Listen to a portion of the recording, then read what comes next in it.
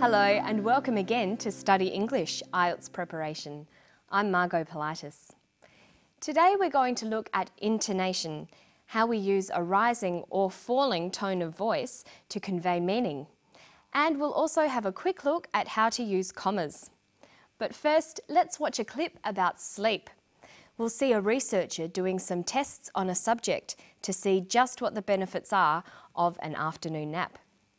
Researchers at Flinders University say a short sleep in the mid-afternoon could actually increase a worker's productivity. Each subject performed a series of tests before and after their mid-afternoon sleep.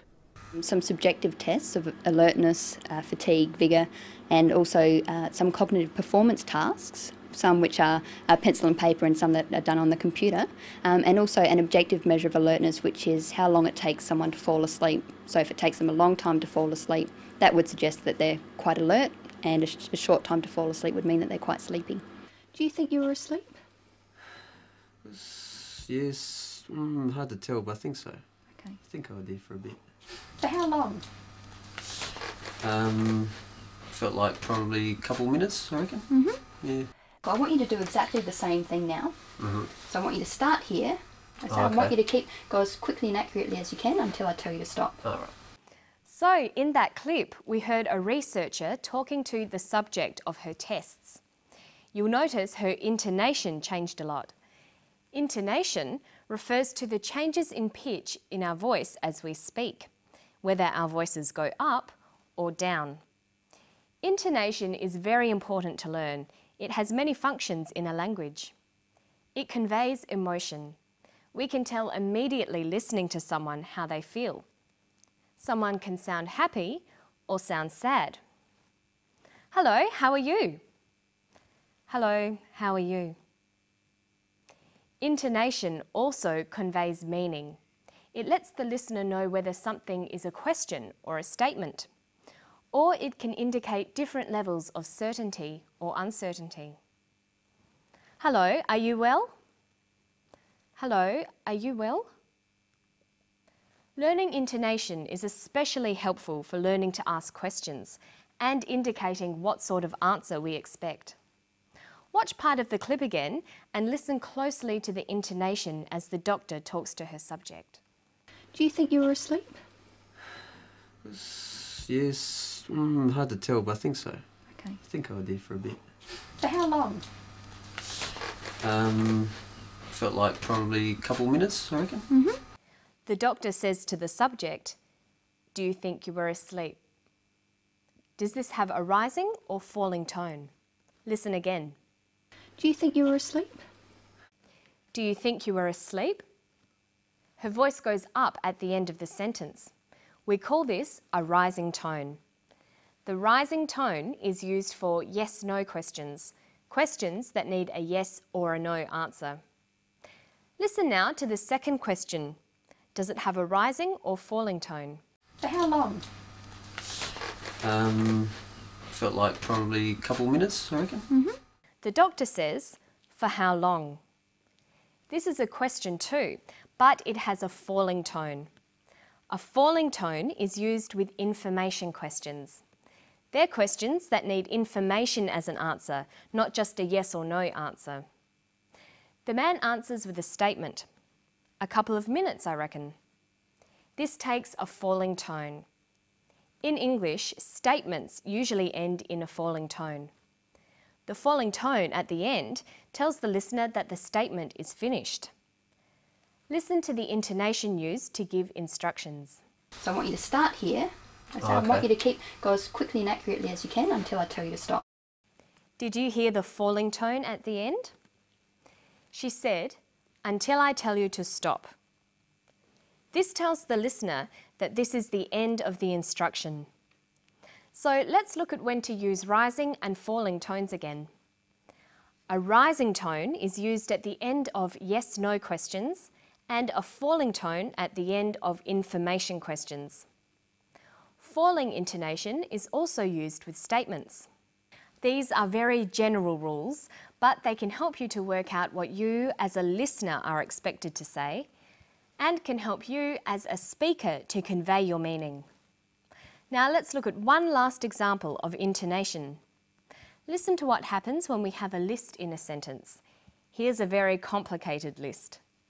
Some subjective tests of alertness, fatigue, vigour, and also some cognitive performance tasks, some which are pencil and paper and some that are done on the computer, and also an objective measure of alertness, which is how long it takes someone to fall asleep.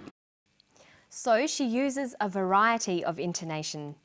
She uses rising and falling tones, and a tone that's neither rising nor falling, just a flat tone for the items in the list. This tells the listener that she hasn't finished her list of tests. And then for the very last item in the list, how long it takes someone to fall asleep. She uses falling intonation. This is how we know the list is finished. We generally use falling intonation for the last item in a list. So you can see there are some rules for intonation, but of course it varies according to the situation and our attitudes to the topic. Okay, so when we're talking, we use intonation, pauses and body language to convey meaning. But what about when we're writing? Well, we need to use punctuation. Let's start with one of the most common but difficult punctuation items, the comma. Commas are used to help readers understand the exact meaning of a sentence. They're like pauses in speech. A comma in the wrong place can give the wrong meaning to a sentence. For example, look at these two sentences. Stop, Jane. Stop, Jane. In the first sentence, the comma shows where there is a pause in speech. Stop, comma, Jane. And this tells us that the speaker wants Jane to stop. In the second sentence, there is no pause and no comma. Stop, Jane. With no pause, we know that the speaker is telling someone else to stop Jane. Let's look at some rules about using the comma.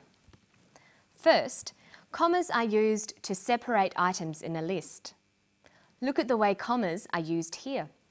Some subjective tests of alertness, fatigue, vigour, and also some cognitive performance tasks. Okay, so notice that when we write down her speech, we put commas where she uses pauses, and we use intonation to separate the items in a list. We write alertness, comma, fatigue, comma, vigour. We read this as alertness, fatigue, vigour. Adding a comma between items in a list tells us clearly how many different items there are. A second use of commas is to separate clauses in a sentence. We use a comma to separate dependent and independent clauses, but only when the dependent clause is first in the sentence. This sounds complicated, but it's not really. Here's an example of a dependent clause, because he was very tired, followed by an independent clause, he went to bed. Notice that we use a comma. Because he was very tired, comma, he went to bed. But let's swap the clauses around. He went to bed because he was very tired. In sentences like this, with the independent clause first, we don't need a comma.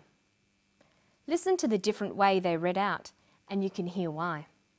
Because he was very tired, he went to bed. Notice the pause.